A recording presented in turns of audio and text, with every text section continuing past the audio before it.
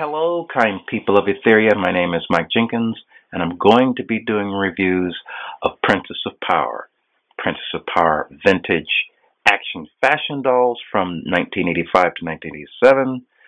Princess of Power action figures from the current Masters of the Universe Classics toy line, as well as general character profiles. I hope you join me. I hope you chime in and ask questions, and together we can build a listing of videos for Princess of Power, because I just don't think there's enough of that on YouTube. All right, hope to see you and hear from you in the future. Ta-ta for now.